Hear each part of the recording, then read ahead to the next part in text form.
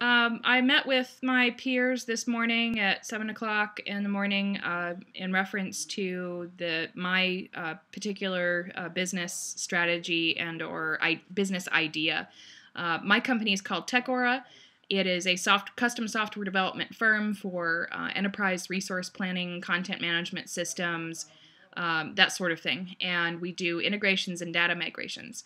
Now, I found it a huge challenge to sell this sort of idea to my classmates because they are not my usual market sector. Usually the people that I am marketing to have some experience with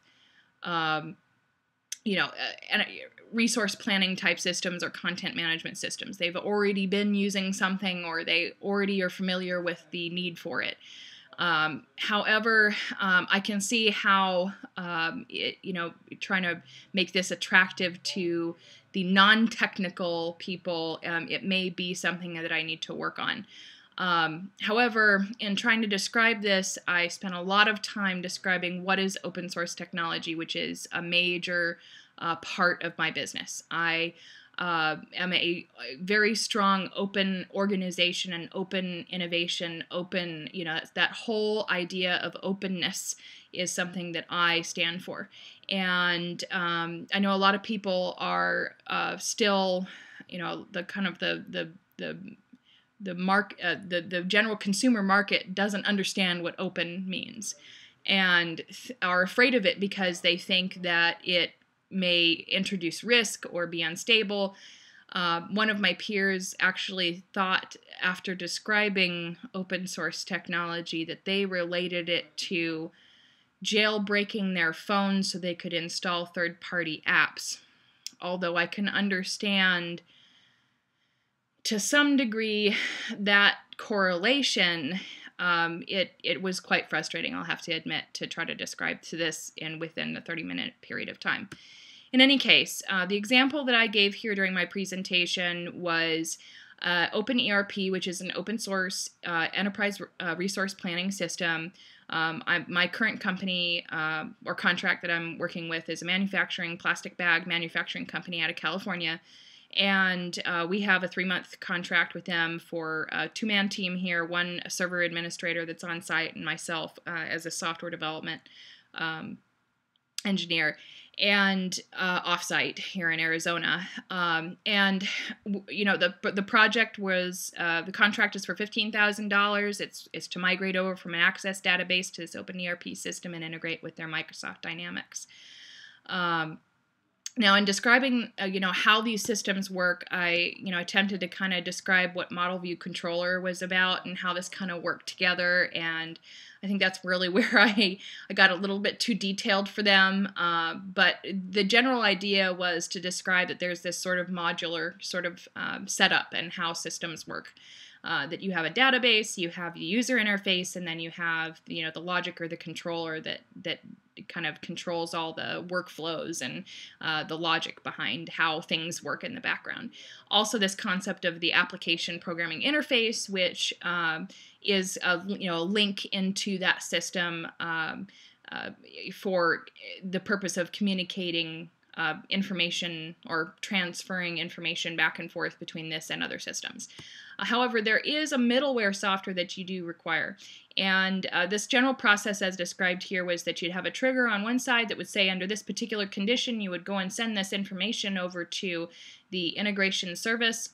The ETLs that I have, open source ETLs that I have as examples here are Talend and Pentaho, but generally that this system would transform the data in some way, and then there would be some action that would take place over to another system. In this example, I was using Drupal, which is an open source web-based or website content management system. And that also this sort of interaction can go back this direction.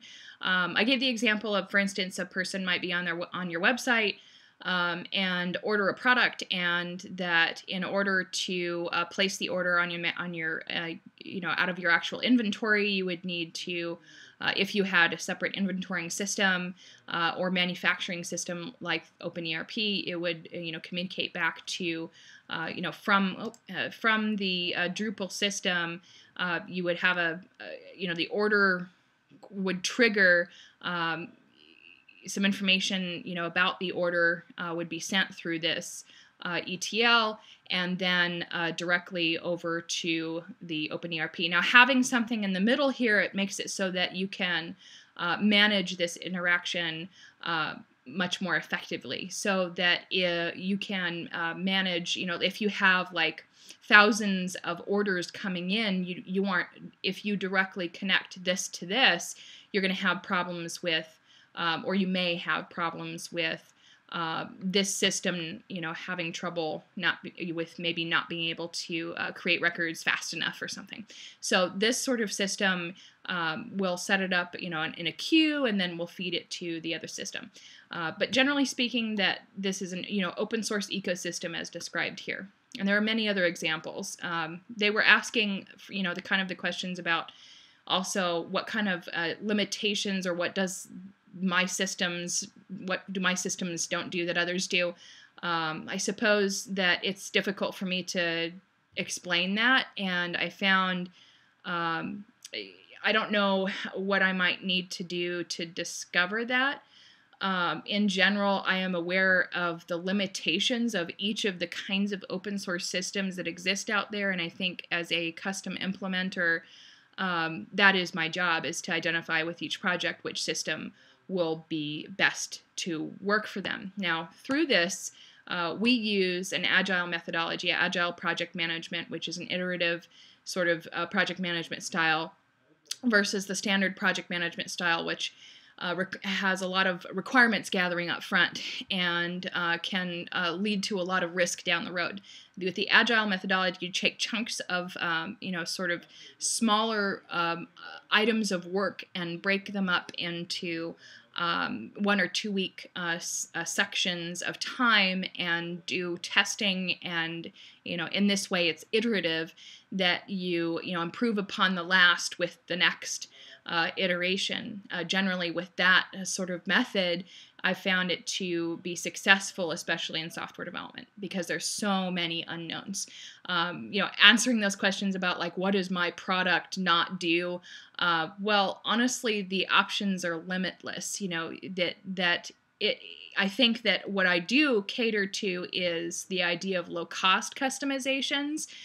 With a proprietary system, bringing in consultants from, some consultant company for some proprietary system like Microsoft Dynamics, it can cost the company anywhere between 50 and hundreds of thousands, tens to hundreds of thousands of dollars to implement a new system. In fact, the company that I'm working with has had that bad experience and does not want it again. Basically that they were sold on this product and then found that they were only getting the base installation because they couldn't afford anything more, and they were felt like that they were really cheated out of the advantage of the system that they were being sold to get. In any case, the idea is that being open source, being a smaller team as well, you can have low-cost customizations, and that also I cater to small business and nonprofit. So, because I'm really not interested in doing, although I have to say that I am interested in big data to a certain extent, I think from, sort of a trending and marketing sort of perspective. I am interested in, that kind of research. However, from the, perspective of helping a business grow, I think that the big business is out of style, and small business is the way to, the future, honestly. I think that big business does still have some place in this world, but it's going to move towards the creative companies, away from the, the labor market, and towards, standard labor market, towards the towards the sort more of creative type companies, like we are seeing, Google and Facebook and all these other high technology companies that are really moving in that direction, or they're getting a lot of profit over others.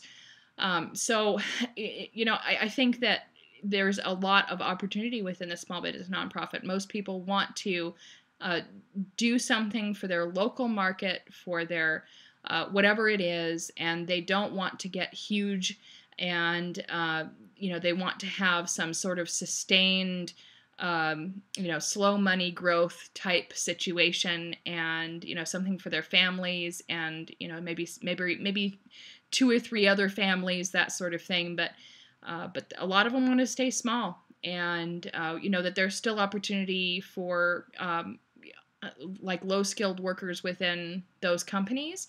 However, we're getting more and more towards the high-skilled sort of society as well. So, it's interesting to me as far as those subjects go, but really, honestly, the business is to be about, and I did get some interesting feedback from them. I think the idea of, like, what does my product not do? Well, it doesn't do big data. It deals with smaller, even though it has the capability of doing big data. I don't specialize in that. So there are some things that I don't do, and I think that that's absolutely fine. So I think that it was interesting to go through this process of peer review, talking about my business here today. Thank you, and have a good day.